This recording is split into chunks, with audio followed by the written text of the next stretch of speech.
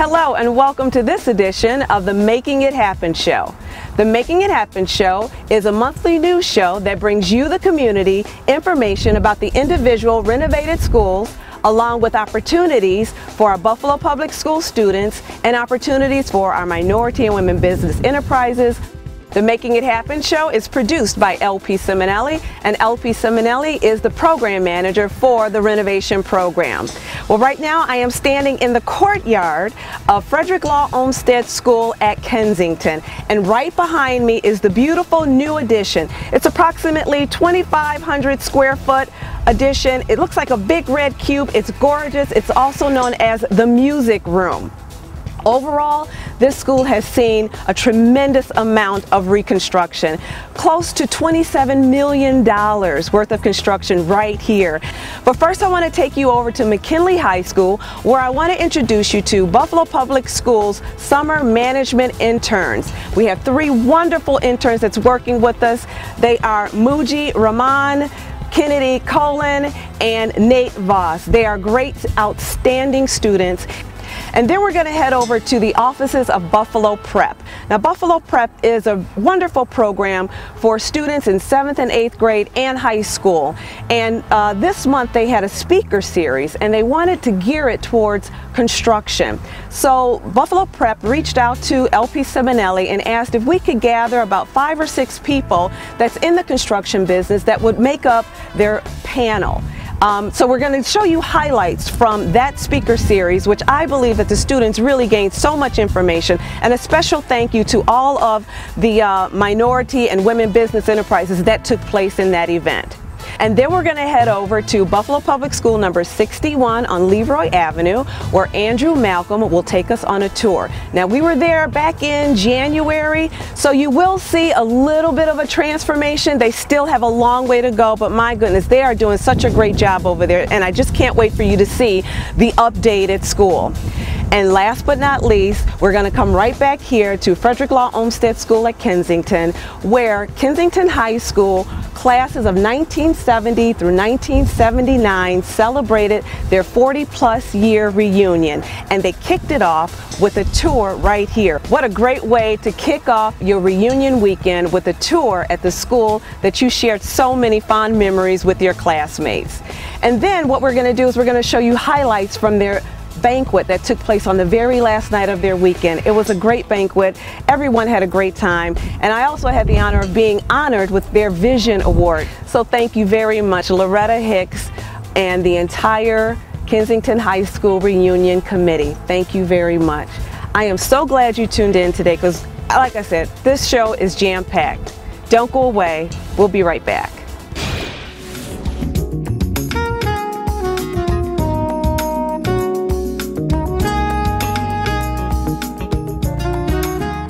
All right, hey guys, we are at McKinley High School, and I'm standing here with a bunch of great students. These are our interns, and you all know Mr. Vinny Jowdy himself, project manager of this just beautiful state-of-the-art facility.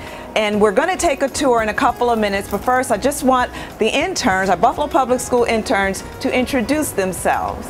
Hi, I'm Kennedy. I'm Nate. I'm Muje. All right, okay, Kennedy, Nate, and Muje. Kennedy, what school are you from? Datz Tech. Nate? International Prep.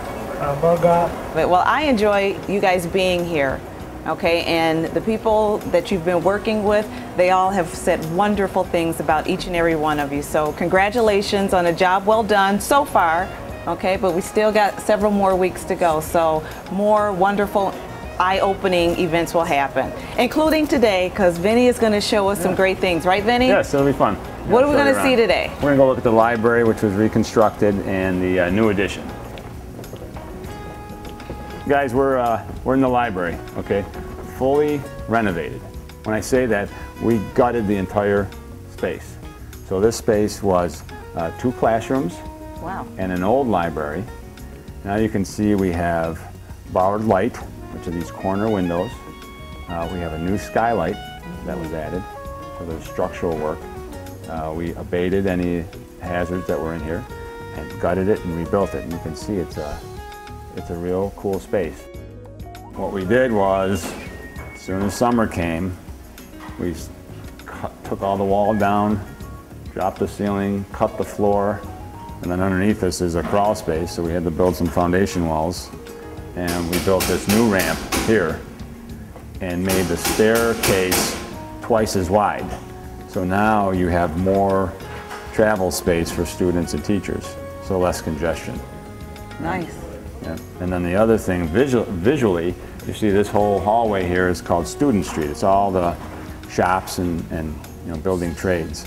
And you can look all the way through the library where the new windows were added. So it opens up, Oh, yeah. It opens up the space. Very nice. Right. So very similar to like Albright Knox Art Gallery. Yeah. That's the whole purpose of these. Okay, it's a bench, and it's all custom designed and custom made. Very nice.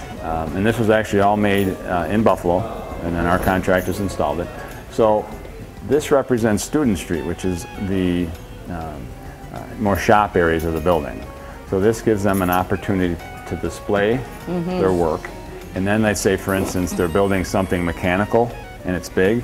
You can set it down on this bench, and then you flip, the hi-hats on, and it lights it up, so you can display the goods. And during the school year, this was used, and you can see all the staples. They did. I saw like yearbook designs from the print shops, T-shirt designs, and so this is a cool feature. It is. And is this really called Student Street? It's called Student Street. I love it. Yeah, so we're in the 4th floor of the new addition, looking south. So you can see Buff State. You can see downtown. Yeah, downtown. Yeah, it's really cool. It is cool. Really cool. So you got any questions about the new addition or what you've seen so far? How many classrooms have been taken out of the old school to make this? Okay, so Nate's wondering how many classrooms we had to take out of the existing building in order to tie on the new addition, right? So there's 4 floors, but on the first floor it was more administrative space. So on floors 2, 3, and 4, we eliminated about 6 rooms. They weren't all classrooms. Some were resource rooms or whatnot, so just use the number 6. So a couple on each floor to make the connection for the links that connect the new addition to the existing building. Cool. I got one. How many square footage of the new addition? Okay, the new addition is about 39,000 square feet. Yeah, it adds about 20 classrooms, I believe. Wow. 21 classrooms.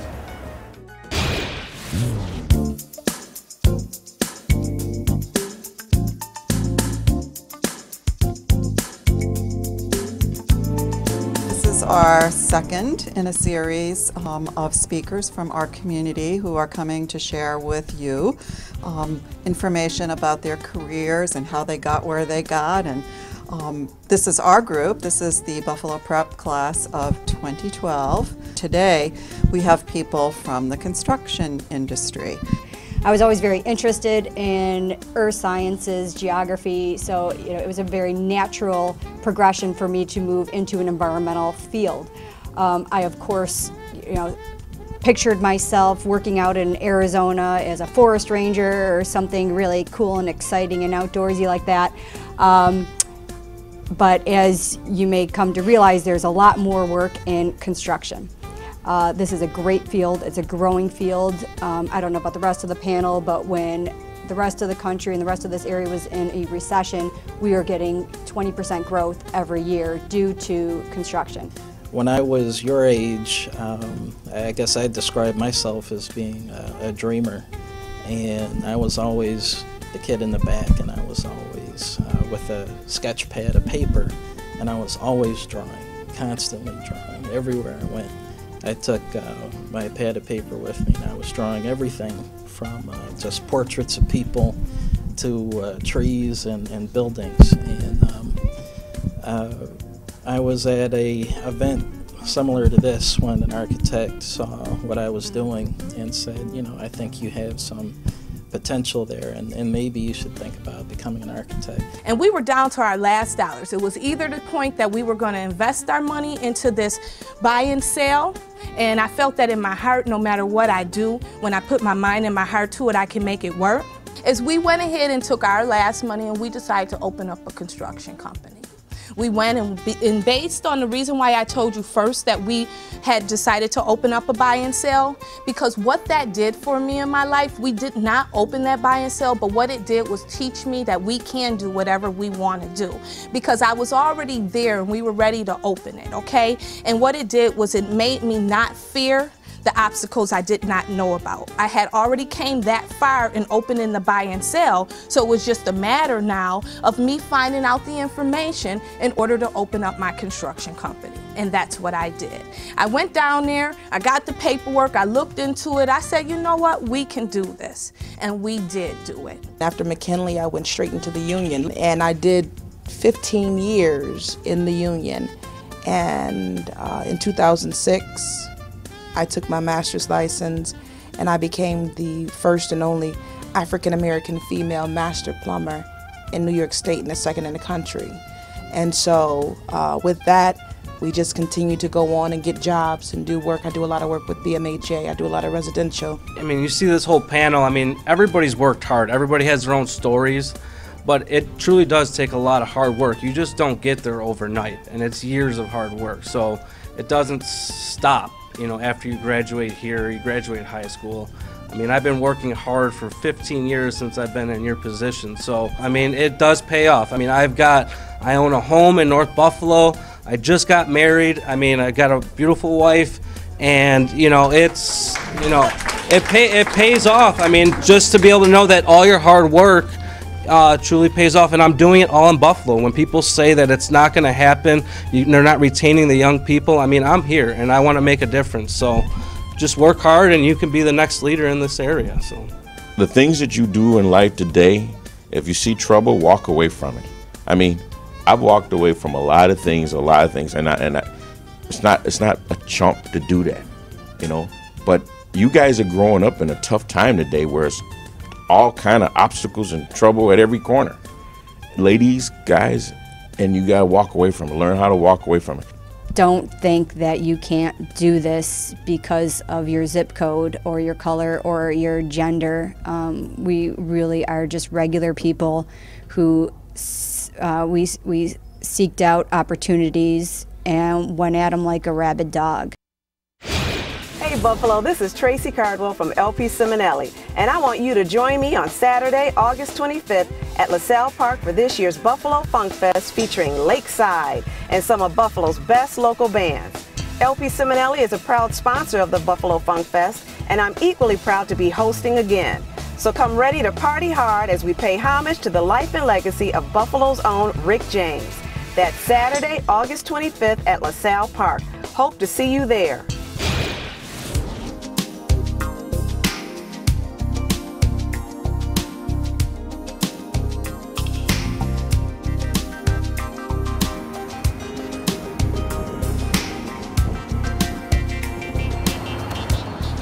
All right, Andrew, we are at School 61 on Leroy Avenue. Right, Early Childhood Center. This is exciting. We were here the last time in January, and there was so much going on, but even when I came in, I can see major transformation that went on here since then. Yes, we have a lot going on, especially on the outside.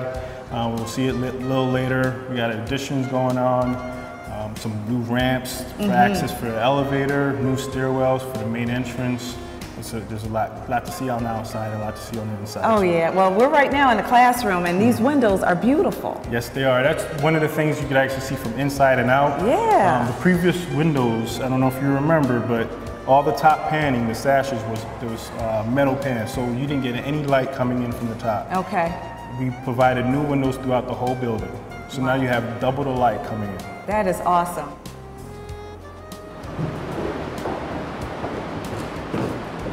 Right now we're downstairs in the ground floor. Okay. Behind us is going to be the computer lab. Right where we are right now is another classroom. And this is the original building. So right above us we can see the tin ceiling that gets repainted and gets highlighted as pretty much just almost like a landmark or a nice architectural feature that we enhanced at the closing of the building. All right. I can see there's a lot of workers here. So. A lot of work going on here. That scared me. Yeah, a lot of stuff going on here. What's happening right up here with this gentleman here? What's he doing? What are you doing up there?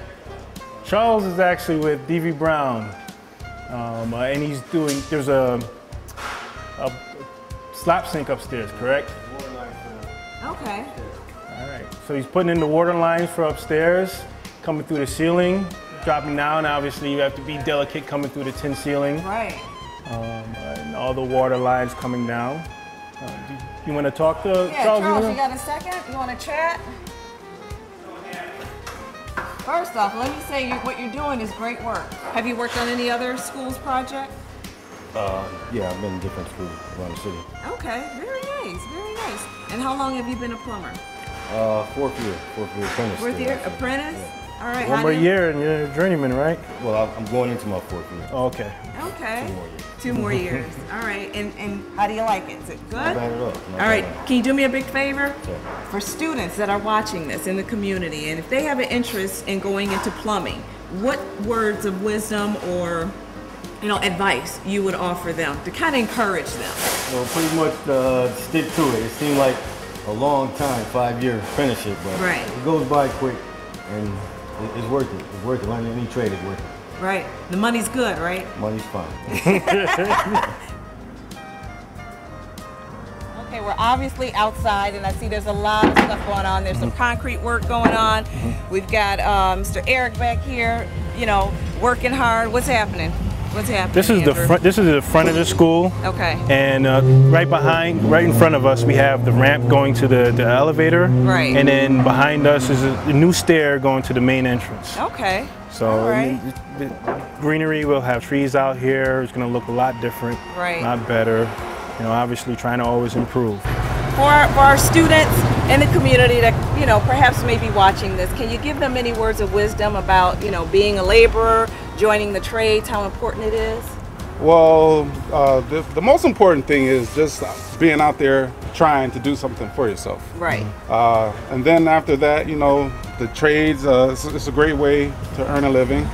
You learn something, hands-on. Right. And it's just a great opportunity for the people of the community just to try to, improve themselves.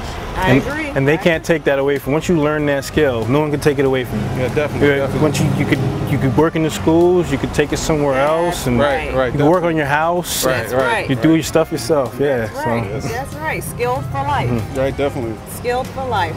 Well, you know what? Thank you so much for your hard work here. And your dedication. I appreciate it. I know Ciminelli does. I definitely know that Sandra Rice at SLR appreciates it. Okay. So keep up the good work. Okay. Thank you. Yep. Thanks a lot. All right, take care. Take care. All right, man. Thank you very much. Thank you.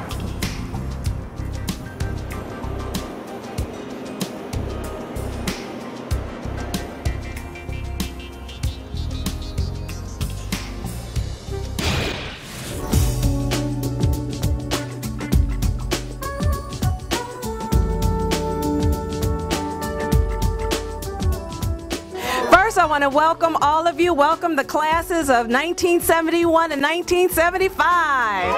Woo! All the way to 79. Thank you, Ken and Lauretta. This is going to be a great event today. I know everyone here will really enjoy what you see. I want to introduce you to our project manager, Mr. Ron Giuliano. Hey, Ron. And Ron is going to be the official tour guide because he was the person that oversaw all of the construction that happened in this school. So he can get detailed with you. I know. I don't keep well. Just want to give you a look at a typical classroom. We kept up plaster walls as much as we could. Refinished doors, like right behind you. Refinished the windows as much as we can. Like I said earlier, we're trying to maintain the same look, the same feel, the same building, but upgrade everything a little bit. So you see the interactive whiteboard behind this gentleman right here. Help the teachers. It's very new technology. All the new computers, the computer desk. Along with all this new great stuff, this building had beautiful woodwork in there. Like right in this corner, I want to say over 30 or 40 of those wardrobe units throughout this entire building. We kept pretty much 100% of them. So that's the perfect balance of the new stuff that you need for the teachers to do their job, along with the old gems that you find in buildings like this. Just want to show you guys the new main office. It's completely changed. We have a brand new storefront system in the front here, so it's a lot easier for the people working inside to see what's going on outside. Another thing I wanted to show you guys is right below you. The terrazzo floor is another one of those things that's original to this building back in 1934. It's another one of those things that you don't see new buildings with these kinds of floors in there. There's that same compass right in the center back there. So what do you guys think about the auditorium? You like it? This is the perfect example of what paint and a little bit of work can do to a room. All this detail you see above you on all the walls, that all was there. It's just nobody saw it. It was all the same color, so there's no depth. Nothing stood out at all. So literally this room is some carpet. The seats you're sitting on, the seats are new, but everything else, well, and the metal on the sides, those are new, but all the rest of the woodwork, everything else, that is existing wood. They just brought it back to life, you know, sanded it down, refinished it.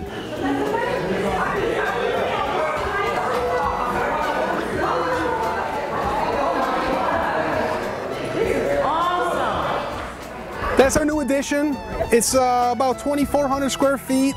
The big red cube that you look at, that's going to be a new a chorus classroom with all the acoustics in there. You saw the sliding glass doors. Yeah. All that's very new stuff. Right behind you is a big circular piece of concrete.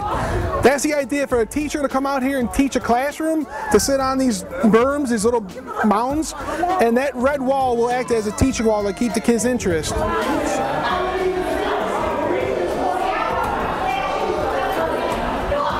You guys like the gym? Yeah! So, you guys have all, you commented, you know, the colors have changed a little bit. They added red instead of the green. So you see all the red everywhere. The big changes are the floor. Obviously, the huge owl, the Olmsted owl is in center court. We have the new volleyball equipment, all new backboards, the glass backboards now. And the big things are on the walls on either side of us. They have brand new windows in the walls, and so that up there is going to be the weight room. So when the kids are working out, they can look down on the gym class. And on the other side is the gym teacher's office. So he has his own, you know, office up there overlooking the gymnasium. So that was the biggest piece of work down here, and the floor. Like I said, the floor turned out beautiful. Hi, okay, I'm standing here with Miss Lauretta Tolbert-Hicks, and she is the coordinator for this wonderful event that just happened here at Olmsted at Kensington. What position are you with the Kensington High School reunion? I am the chairperson, and I've put everything together, and we've brought many people from all different states. A lot of people are very, very happy to see our school again, and the renovations are absolutely beautiful, Tracy. Oh, we're so glad that you are here. This was a wonderful tour, and like I said before, everybody that's here from the classes of 1971 to 75, we're just happy to have them. And I loved how they reminisced, walking down the hallway, seeing the different classrooms, you know, pointing out Locker 13. Yes. The famous Locker 13. Yeah. So I want to congratulate you on your 40-plus year reunion, and welcome to Olmsted at Kensington. Thank you. Thank you so much. Okay.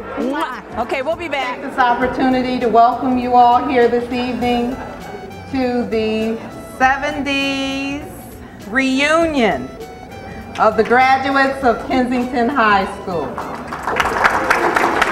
I'm here for a specific reason. To read a proclamation and present an award to a lady that really deserves an award. A company that helped this event. LPCiminelli, thank you for your effort, for hiring Tracy Jordan-Cardwell, and for doing the things that are necessary to put the infrastructure back together in Buffalo. It's a reason why this is being done. The Kensington High School class of 1972 seeks to highlight the legacy and ongoing influence of Tracy Cardwell from LPCiminelli, as well as celebrate with the classes of 1971 and 1975.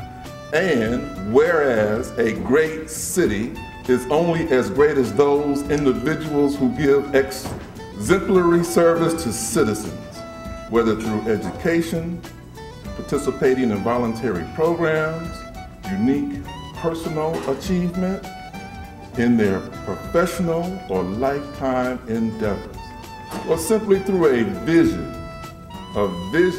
that leads to a lifetime of citizenship and peace. Thank you, Lauretta, for believing in me, for just knowing what my vision is and honoring me. Thank you. My LPCiminelli co-workers, thank you. I love you all. Ron, it takes a team. It takes a team. It takes a village. They're my team. They're my village. Surely I couldn't do this by myself. There's no way. So without them, I don't know where I'd be. I don't know. I love you guys. I love you all. They are my passion. If any way that I can mentor, encourage, love a child, direct them on a path that they may not be aware of, whether that's in construction management, architectural, plumbing, anything. If I can help that person, that child, I want to be there. I want to do that. And I do that through the programs, through LPCiminelli. I'm privileged that they allow me to do this. And I love it. It's not that I have to do it. It's not a job. It's not a job. It's a passion. So thank you again, Lauretta and Isaac, for honoring me. I'm truly humbled. I really am, because I love it. I love what I do. Take us higher. Take us higher.